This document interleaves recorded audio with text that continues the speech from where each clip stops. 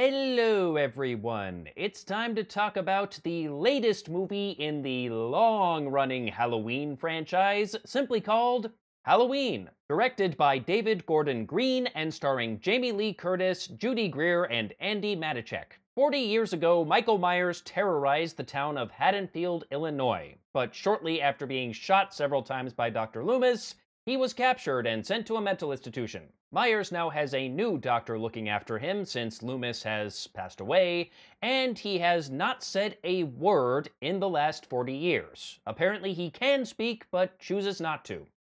Instead, he just breathes very, very heavily. Meanwhile, Laurie Strode, once again played by Jamie Lee Curtis, has been suffering from PTSD and has been waiting for Michael Myers' inevitable return. She was originally training her daughter to do the same until the authorities stepped in and put her in foster care. And now, Laurie and her daughter Karen, played by Judy Greer, are not exactly on speaking terms, but she does have something of a relationship with her granddaughter Allison, played by Andy Matichak. And of course, everyone thinks she is completely batshit for spending so much time worrying about a guy who's been locked up for 40 years, and she's just being paranoid, and there is nothing to worry about.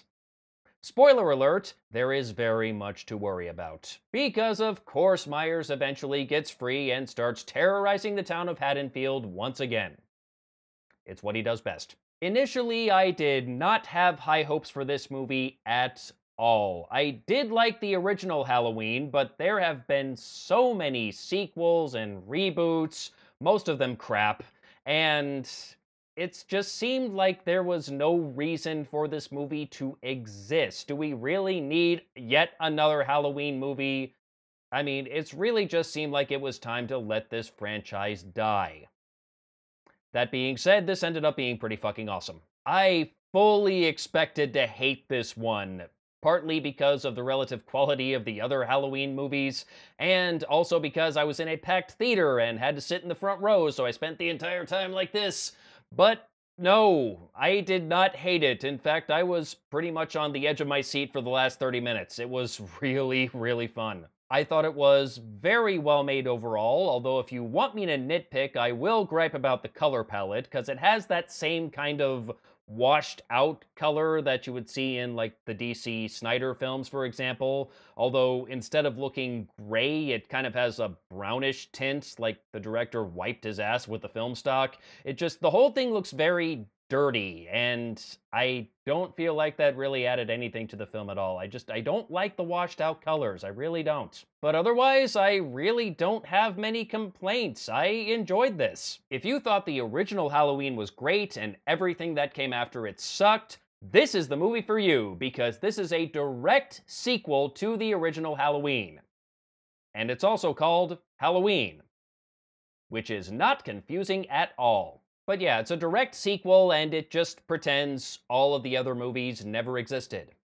I, for one, am okay with this. I did like a lot of the characters in this movie. Allison and her friends are not just there to be slasher fodder, they actually have personalities. Imagine that. The movie does have some genuinely scary moments, and also some pretty funny moments as well. There's a scene with a babysitter and a kid, because it's a Halloween movie, so of course there is. The kid was actually pretty funny. I liked him. And there's a scene where Laurie is slowly approaching a closet that Michael Myers might be hiding in, and she reaches out and suddenly flings the door open, and we hear that familiar organ sting, but then it immediately cuts out because he's not in there.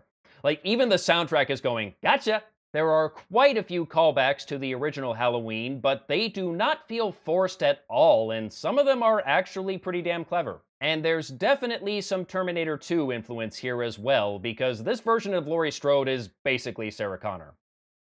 And Michael Myers was pretty much always the Terminator. All three generations of Strode girls did a great job. The end of the movie is basically all three of them against Myers, and it's fantastic. There's one moment in particular where they do a really good job of subverting the damsel in distress trope.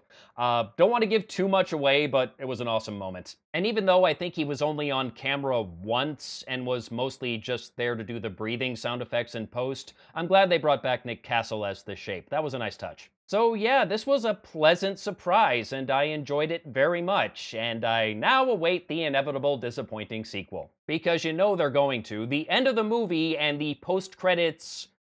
It's not really a post-credits scene, but it's a post-credits thing. Certainly leaves the door open for a sequel if they want to, but I would definitely recommend giving this one a watch. It's a lot of fun. And that's all I got to say about Halloween. Till next time, take care.